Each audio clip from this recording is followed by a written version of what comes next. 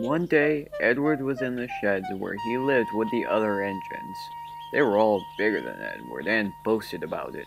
"The driver won't choose you again," said Gordon. "He wants strong engines like us." But the driver and fireman felt sorry for Edward. "Would you like to come out today?" "Oh, yes, please," said Edward. So they lit his fire, made lots of steam, and Edward puffed away. The other engines were very cross at being left behind.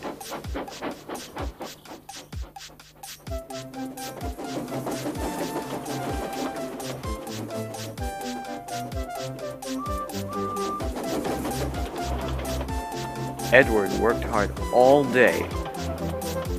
The coaches thought he was very kind, and the driver was very pleased.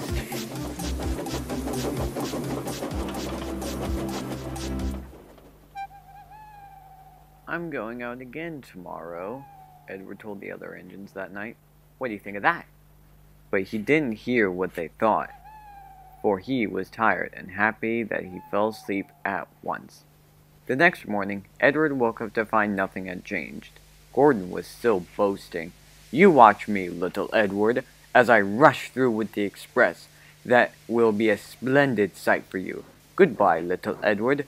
Look out for me this afternoon."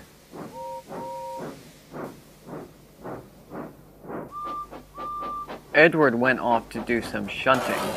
Edward liked shunting. It was fun playing with the trucks. He would often come up quietly and give them a push, and then they would stop and the silly trucks would bump into each other. "Oh!" they said, "whatever is happening?"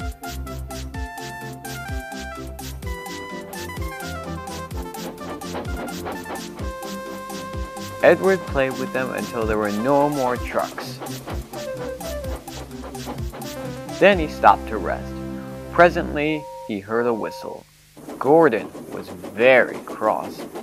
Instead of pulling nice, shiny coaches, he was pulling a line of very dirty trucks. "A goods train! A goods train! A goods train!" he grumbled. "The shame of it! The shame of it! Oh, the shame of it!" Edward laughed, and he went to find some more trucks. But then there was trouble. "Gordon can't get up the hill," the porter called to Edward's driver. "Will you take Edward and push him, please?" They found Gordon halfway up and very cross. His driver and fireman were talking to him severely. "You're not trying!" "I can't do it," said Gordon. "The noisy trucks hold an engine back so." Edward's driver came up. "We've come to push." "No use at all," said Gordon. "You wait and see," replied Edward's driver. They brought the train back to the bottom of the hill. "I'm ready," called Edward. "No good," grumbled Gordon. They pulled and pushed as hard as they could.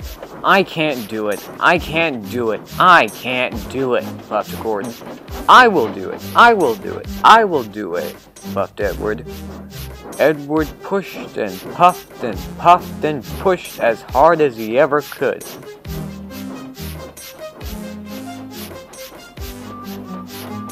And almost before he realized it, Gordon found himself at the top of the hill.